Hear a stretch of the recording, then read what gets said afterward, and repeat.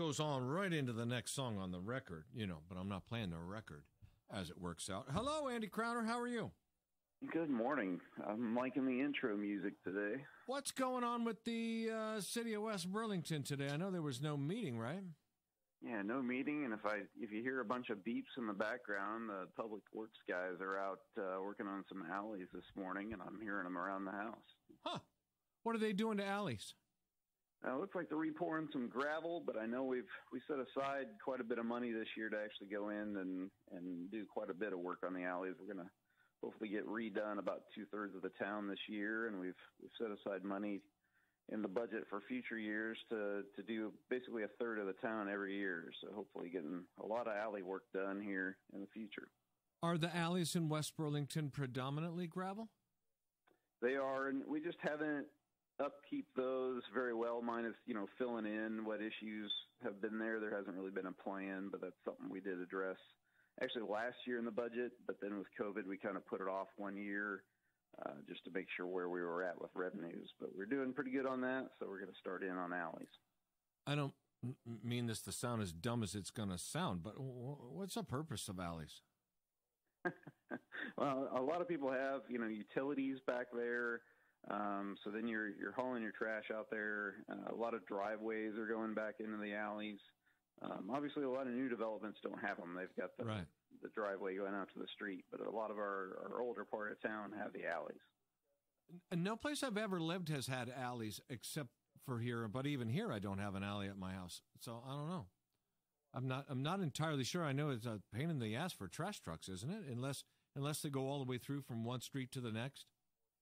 Yeah, and we actually had some discussion about because the trash trucks make the alleys, it puts a lot of weight on the alleys, and so it actually degrades them faster than if they were using the street. So we did have some discussion about forcing everything onto the street and not using the alley, but we figured we'd get a lot of pushback from people that's the way they do it, and they don't want to drag it all the way around to the front. And so we're not doing that right now, but that was part of the discussion. Yeah, people hate change, that's for sure. Yep. As long as we're talking about trash, tell me about yard waste. Now's the time. Just wanted to set a reminder out there for people that we did close the drop-off out at the city shops for yard waste. And we had to do that. We're building a new water tower out there, and this would be within the fall range of that work. So that is coming back at some point. We're hoping next year. We are talking about maybe a temporary site in the fall just for leaves.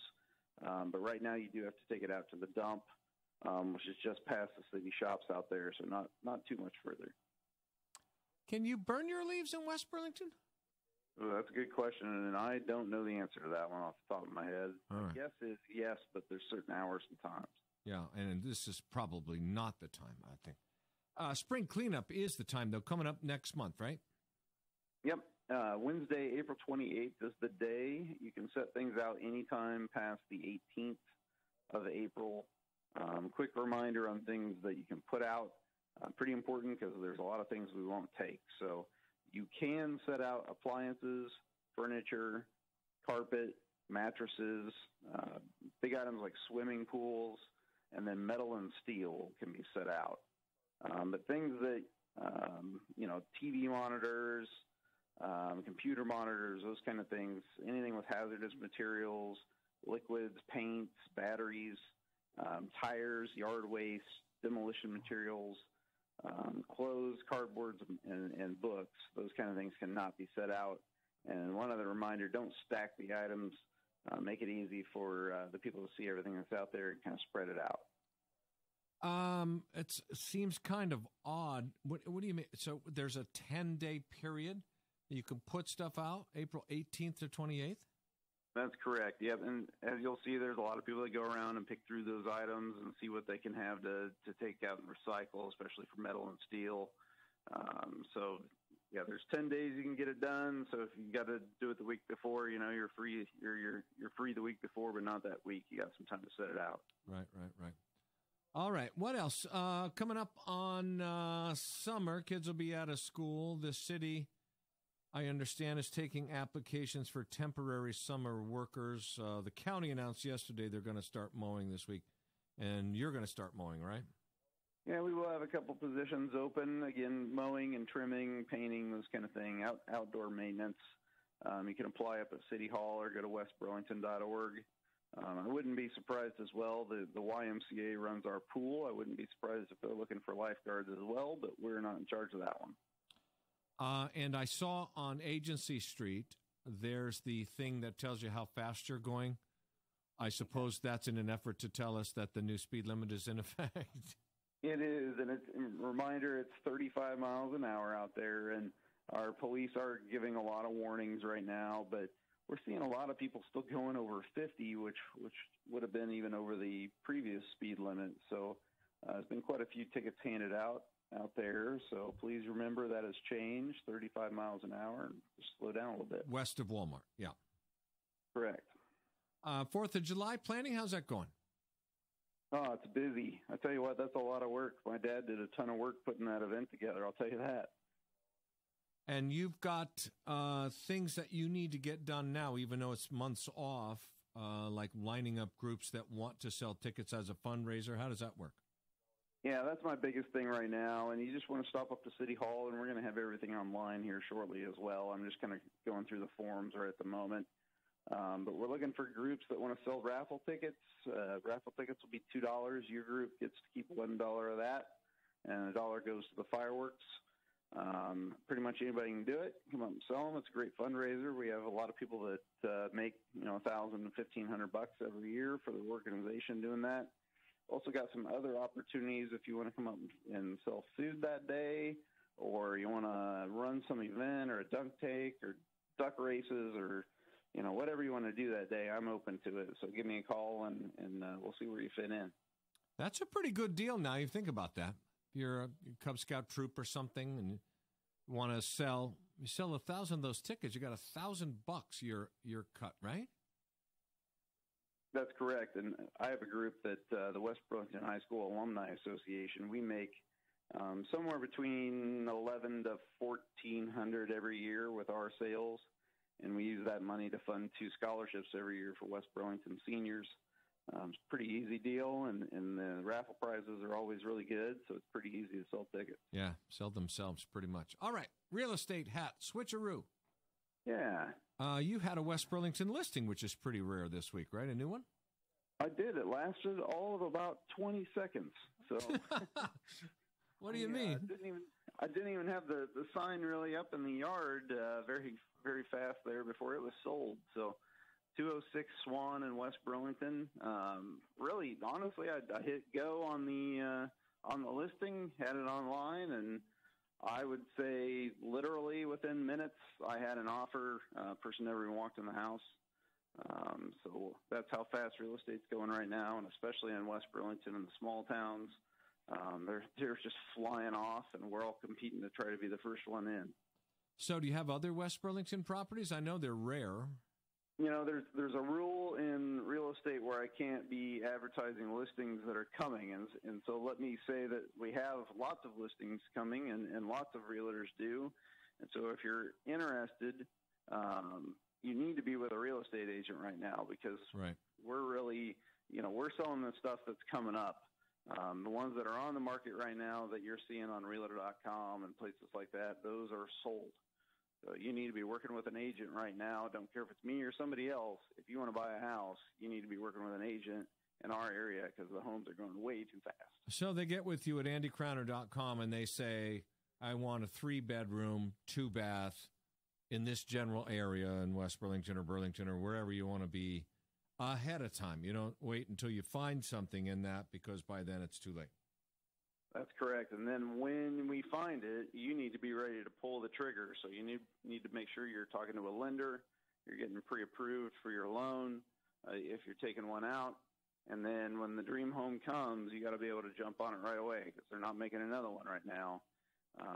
And we have a system that emails you out as soon as the home that meets your specs gets listed on the market. But then I tell you what, one of the values of going with RE/MAX right now, having we're about 17 really good agents in there right now, is that place is like a stock trading floor. People hollering out, hey, I need a 3-bedroom, 2-bath in this town. And what do you got coming up? And they're searching through their clients, the people they've talked to, and we're matching up that way even before stuff ever gets on the market. So the way to look at Andy Crowner is your inside guy.